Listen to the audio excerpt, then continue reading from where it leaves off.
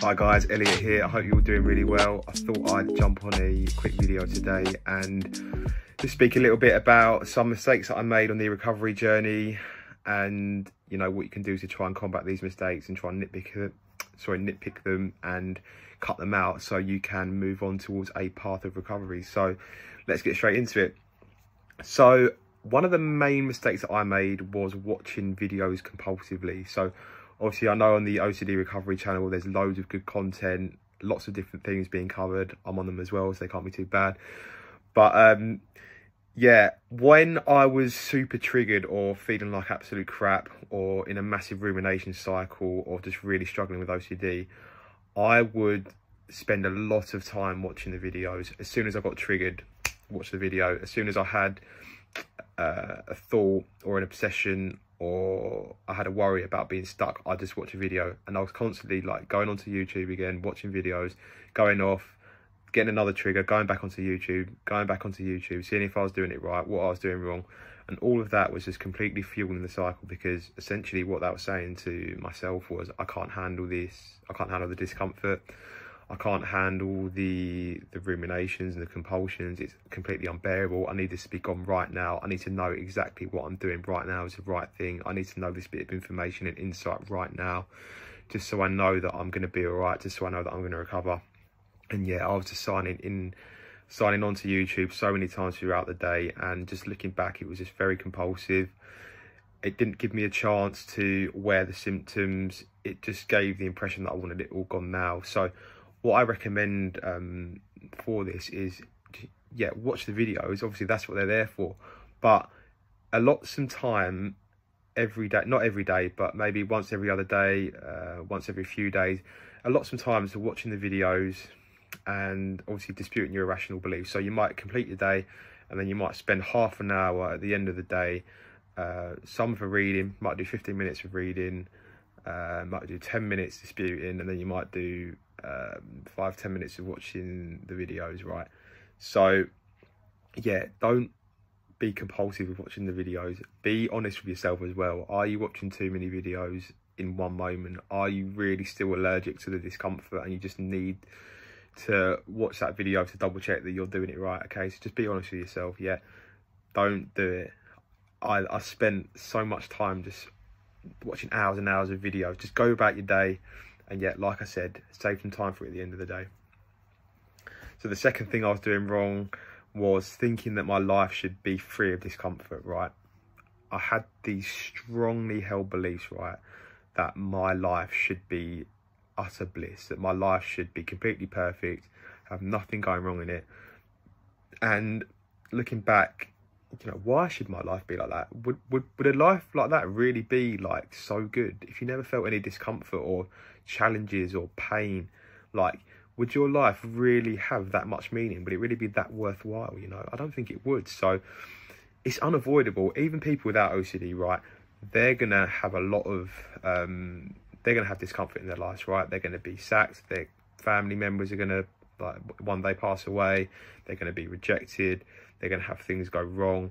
So just because we have OCD, why do we think we're above feeling discomfort? I know it's so hard and I know it's so tough and, you know, difficult feeling OCD symptoms, sensations, urges, compulsions, all that stuff. But, you know, to think that we're above feeling discomfort is irrational, because there's nowhere it says that we absolutely shouldn't. There's no one out there living a completely perfect life, constantly happy, all these things. So, you know, you need to really break down why you should be the person that shouldn't feel discomfort, why you're so special, why are you that person to not feel it, right? And once you do that, you know, you're able to look at discomfort a lot more rationally as well, and actually improve your frustration tolerance. So the third point is disputing in my head and trying to accept things throughout my day. So I remember I'd be sat there maybe at my desk at work and I'd just be disputing my OCD in my head. So I'd be saying things like, it would be absolutely awful if I never recovered. Being homosexual or gay would be so terrible. Obviously I had HSCD as my main theme. So yeah, I'd be sat there going throughout my day and just in my head trying to dispute in my head, and that was just completely fueling the cycle, right? I just wasn't letting the OCD breathe. I wasn't allowing it to be there. I just wanted it gone in that moment. I wasn't accepting it. Or obviously with accepting things as well, it's not a doing, it's a being. That accepting gradually comes. If you're trying to accept things in your head throughout the day, you've definitely not accepted it, because it's just a natural state of being that comes from persisting and disputing your irrational beliefs gradually over time whilst reading the book. So like I said with watching the videos, don't dispute in your head. Save that till the end of the day.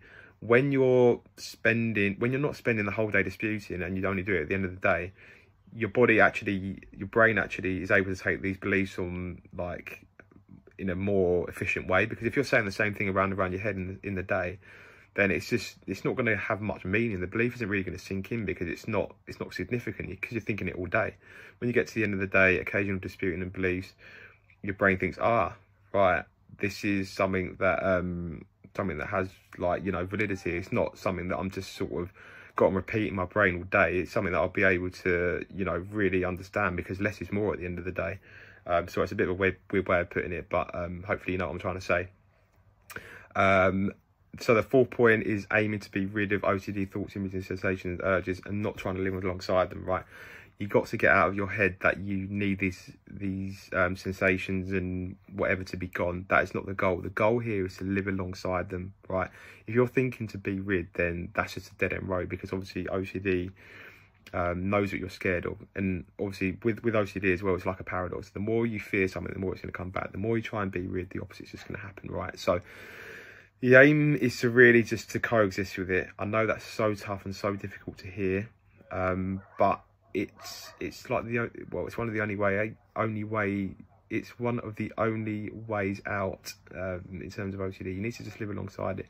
You're not going to be in any real physical danger. You're still able to, you know, hopefully function, still have your basic necessities in life. So, you know, you don't need these thoughts, images, sensations and urges to be gone, right? If you read It Lasts a Life by Paul David and Self-Help for Your Nerves by Claire Weeks, they both refer to sort of living alongside anxiety, sensations, and I'd strongly recommend reading those two books, because they really just help you to allow their discomfort to be there, and really help you get in the mind frame of, yeah, you know what, my life's probably going to be like this for the time being, and that's okay. I prefer it to not be like this, but if it is, it is, and I'm just going to live alongside it. And once you have that mindset, it's really, really beneficial to your OCD recovery. And then the last mistake that I made was worrying if I was doing the recovery wrong. So I'd sit there all day, I remember, and I'd just think, have I done this exposure? Do I need to do this exposure? Have I disputed this belief? Have I done this compulsion? Am I doing too many compulsions? And it's just going on and on and on and on and on. And what that is basically is just the fear of not recovering, right? So yes, I'd prefer to recover, and it'd have lots of benefits to recovering from OCD. But even if I didn't recover, even if you never recovered from OCD, then that still wouldn't be an absolute travesty. You could still function, you know, walk, talk, all of those things. So you don't really need to worry about if you're doing recovery wrong, because even if you didn't, that's still not the end of the world.